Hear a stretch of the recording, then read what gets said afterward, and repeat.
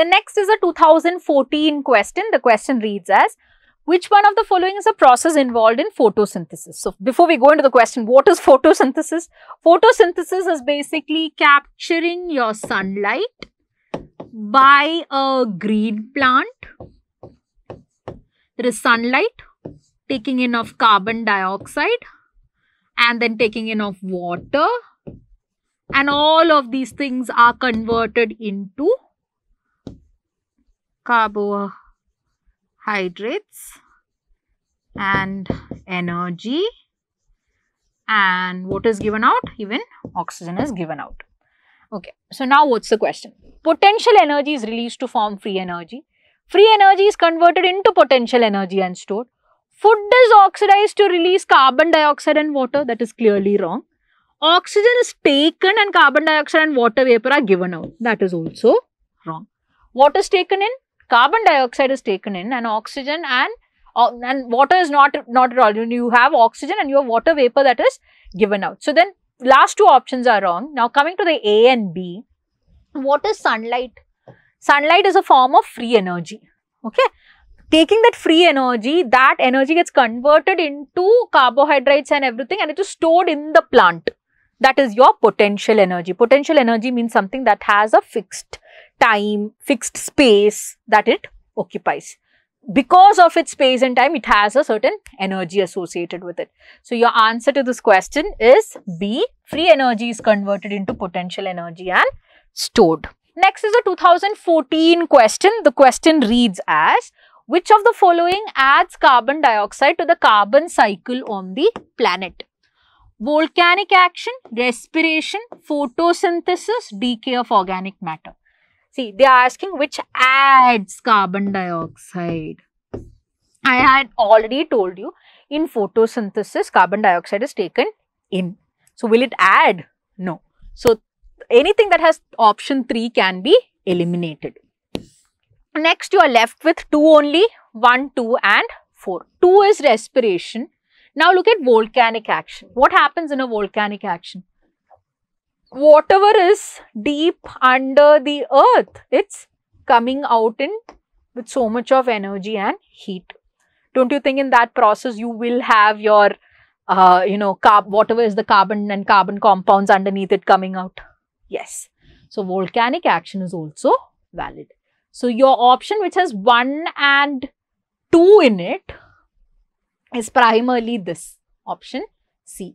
So, your answer to this question is C, 1, 2 and 4. Even when organic matter is decayed, when there is dead decaying like humans and animals and everything, the carbon in our body gets mixed with the soil. So, there also carbon is getting released, or carbon dioxide is getting released into the earth. So, your answer is C, 1, 2 and 4. The next we have a 2014 question. The question reads as, lichens which are capable of initiating ecological succession even on a bare rock are actually a symbiotic association of, this is a very direct question, algae and bacteria, algae and fungi, bacteria and fungi, fungi and mosses. You have to know it to solve this, which is your algae and fungi. Symbiotic means it's an association where both the organisms are benefited. For example, here the algae gets shelter from its predators with the help of the fungi, and the fungi on the other hand gets food from the algae, and that is their association over here. The next is a 2013 question. Which of the following add nitrogen to the soil, specifically to the soil? Excretion of urea by animals, burning of coal by man, death of vegetation. Now, there's only a catch over here. Remember, it is being asked to the soil. So, excretion of urea by animals, yes, when there is excretion of urea, you have ammonia and everything passing into the soil. It is nitrogen. Option 1 is relevant. Burning of coal by man. See, burning of coal actually releases nitrogen oxides, but to the soil, no, to the atmosphere. So, this is the reason why second option is not valid. And third option is death of vegetation. Again, when something that has nitrogen dies, obviously that nitrogen will get broken down and it will enter the soil. So, the answer to your question is 1 and 3 only. C, 1 and 3 only. The next we have a 2013 question. With reference to the food chains in ecosystems, which of the following kinds of organisms is or are known as decomposers? There is virus, fungi and bacteria. Select the correct answer. See, fungi and bacteria we very commonly hear as decomposers. Virus will not be able to act as a decomposer. Why? Because virus to even be active, for it to be a living organism, it needs to be in touch with living matter. So therefore, it will not have much to do, because when it interacts with a decomposing thing, the virus remains as a crystal itself. So what happens is virus is eliminated.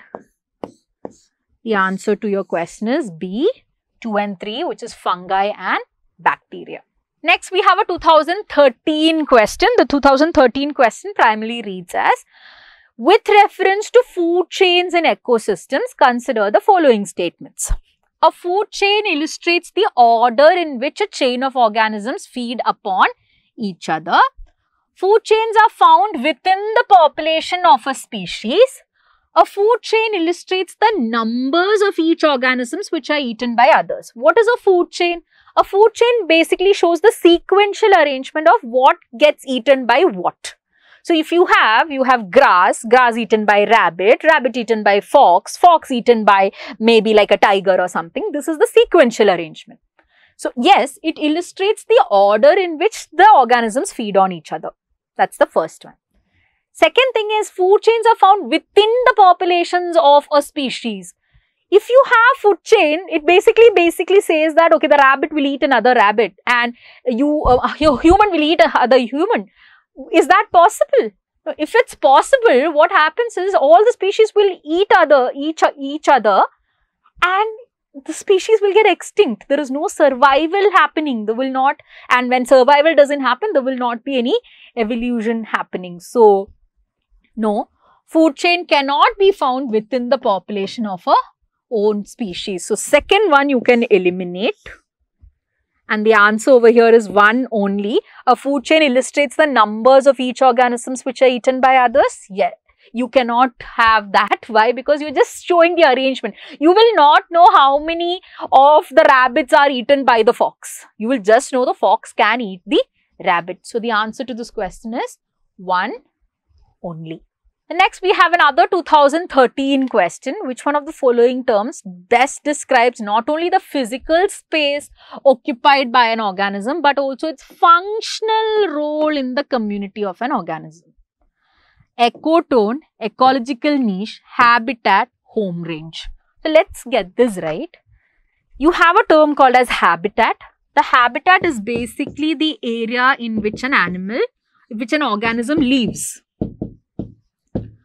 But you have a term even bigger than that which has determined the habitat, and that is your ecological niche. Niche is basically the function an organism has in its community. If you have a certain function, you will be occupying a certain space according to that. So, if the lion's function is to eat the deer in a certain area, its habitat will also be quite near to it. So, from your niche, from the concept of your ecological niche is where all the others stem into, your habitat, home range, all of these others. So, the first thing is your niche.